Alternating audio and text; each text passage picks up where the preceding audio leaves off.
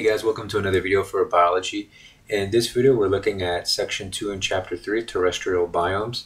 What this section does is essentially it highlights how we break up Earth into different biomes, and these biomes are differentiated by the type of plant life they have, and that plant life is dependent on how much rain and how much sun it gets. So one of the really important aspects of this particular section, as we're looking at how different parts of Earth have different plants, and because of the different weather patterns that they have, is we really got to look at Earth and how it's positioned in relation to the sun. So as you know, the sun shoots rays towards the Earth all the time, and based off of the positioning of the sun, certain parts of the Earth are going to get more sunlight than others. And because of that, you're going to have different weather patterns, which means you'll have different types of plant life. So, and again, we're looking at terrestrial biomes. So we're only looking at the Earth and its plant life as it is. So we're not looking at animal life necessarily, even though that does determine a lot of the different animals and where they live and how they live. Now, of course, you'll find species of animals that are in different biomes because they've just adapted to those biomes. So we're going to, for the most part, right now in the beginning anyways, we'll just talk about how the sun rays affect the different biomes that we have on Earth.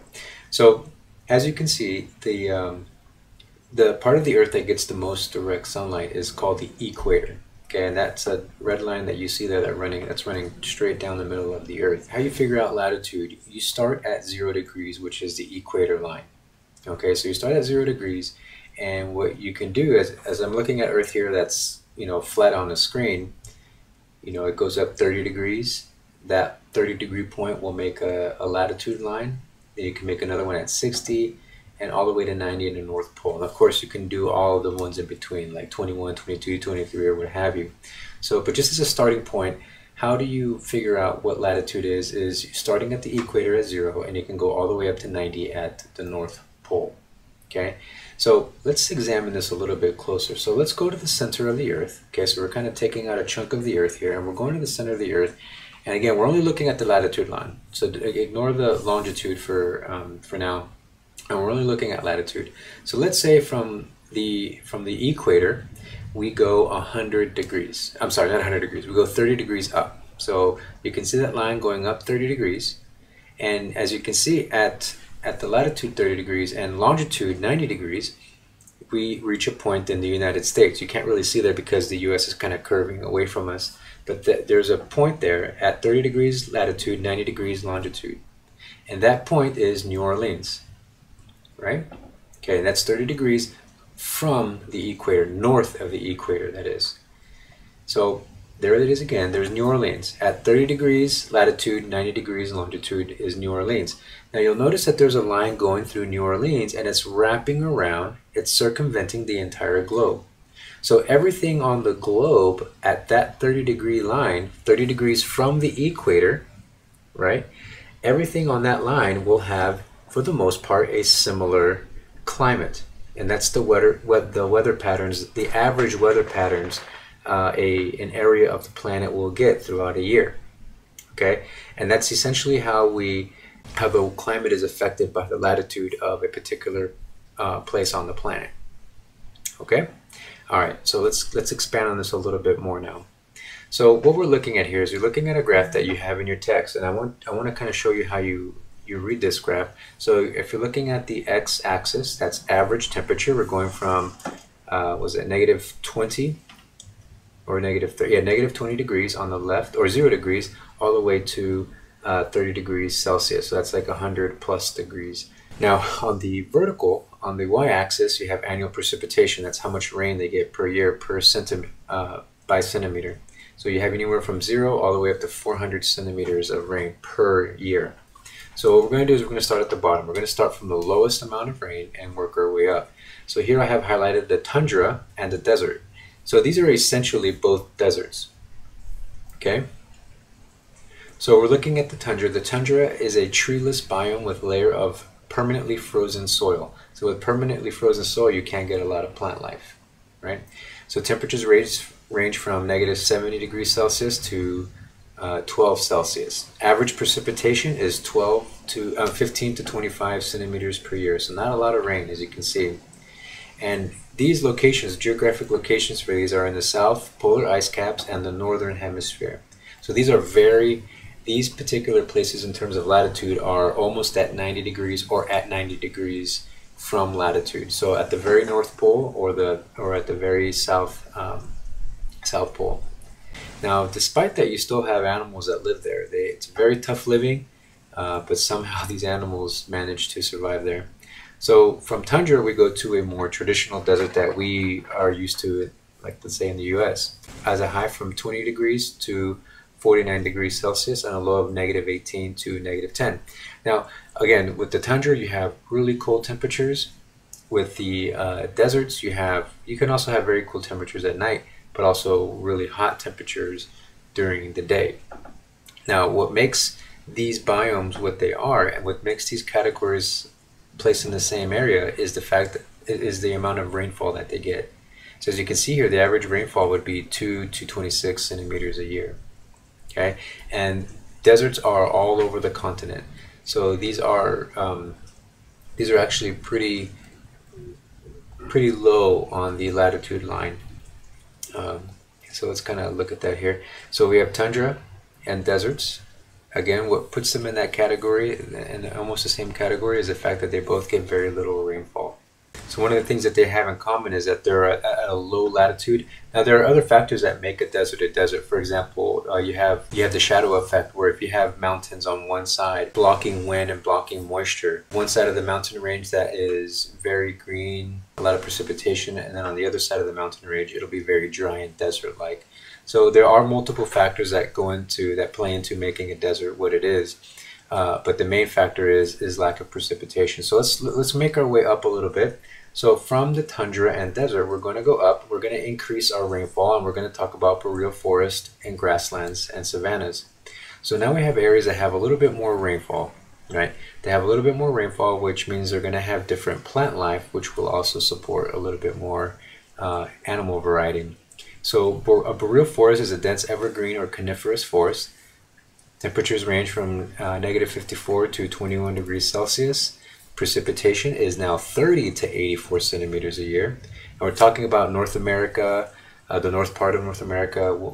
Seattle, for example, is very much a boreal forest. Now, there's actually areas in the Washington area that do have rainforest, but for the most part, like in Seattle, and just that Western Washington has a boreal forest atmosphere. And Seattle, if you look at the latitude of Seattle, Europe, England, for example, has that same latitude. Germany, and those are areas that are also well known for being cloudy and rainy parts of the world, and parts of Asia as well. We also have temperate grasslands in that area. These have fertile soils that are able to support thick cover of grasses, which again can support a variety of animal life. Okay, so remember, the name of the game for this is the amount of precipitation that it has, and where it lies in the latitude plays into that a lot. So you'll find temperate grasslands in North America, South America, Asia, Africa, Australia. So we're looking now at tropical savanna, and tropical savannas are characterized by the tall grasses and the scattered trees that you would see in a typical African landscape. Very beautiful tall grasses and trees that you only see in Africa. Now, actually, Africa is not the only place where you'll find tropical savanna. You also find this biome in South America and Australia. So the summers are pretty hot and rainy, and the winters are cool and dry. The temperature range from 20 to 30 degrees Celsius, so it's fairly stable. And one of the defining abiotic factors here again is precipitation at 50 to 130 centimeters compared to grasslands that receive less. Because of this rainfall, you have grasses that grow pretty tall, and you have the scattered trees, so you have a lot of animals that feed off of these grasses, such as rhinos, zebras, ostriches, and lions, giraffes. Now, of course, whenever you have animals that are vegetarian, you're most likely going to have animals that are not vegetarian, such as lions and cheetahs. So So this is what you're typically going to find in your tropical savannas. And that's the boreal forest, tropical savannas, and grasslands. So let's make our way up. Temperate forest and tropical seasonal forest. So now look at the rainfall. Now we have 38 to 100 centimeters per year. And we're looking here at the Mediterranean Sea, the west coast of North and South America, South Africa, and Australia. Okay, so remember that when we're looking at the latitude, let's say you go up 40 degrees, right? Well, remember, you can go 40 degrees north and 40 degrees south of the equator line. So you're going to have a complementary biome north of the equator line and south. Okay, so Australia has, it's actually probably more famous for its deserts, but they also have temperate grasslands that support a lot of wildlife also. Okay, so let's go to the next one, temperate forest. Okay, we're looking at 75 to 150 centimeters per year. So we're looking at eastern North America, the Appalachian Mountains, eastern Asia, Australia, and Europe. Okay, very wooded areas. These are composed of broad level deciduous trees. Deciduous trees meaning that unlike our boreal forest, temperate forest, if it's in the word temperate, it changes as the seasons change. So for example, there are areas in the Appalachians that I've actually never seen. I've seen it, but I've not spent a lot of time in the east where I've gotten to really enjoy the foliage there in the fall. There you'll see some, it's beautiful the way it looks, orange, yellow, red leaves in the fall that produce a lot of beautiful color. So in the boreal forest, for example, you have evergreen trees where they stay green throughout the entire year regardless of the temperature. Okay, so those are your temperate forest. So now let's look at tropical rainforest. As you can see here, now we're looking at a ton of rain here. So we're looking at thick foliage, a lot of trees, and a lot of variety of animals. We have 200 to 1,000 centimeters of rain per year. Okay, so you have large amounts of rainfall throughout the year, very warm temperatures. This is found really close to the equator line, or at the equator line essentially. Okay, so this is where it gets the most sun, and if you get the right weather patterns, you're going to have very lush, humid, thick rainforest. So this is found in Central America, South America, the Amazon rainforest, Asia, Western Africa, the Congo, where you have where you'll find gorillas, northeastern Australia. It's humid all year, hot and wet. Okay, so for now, this is where we'll stop, where we looked at the different terrestrial biomes. Thanks for watching, guys, and good luck in your study.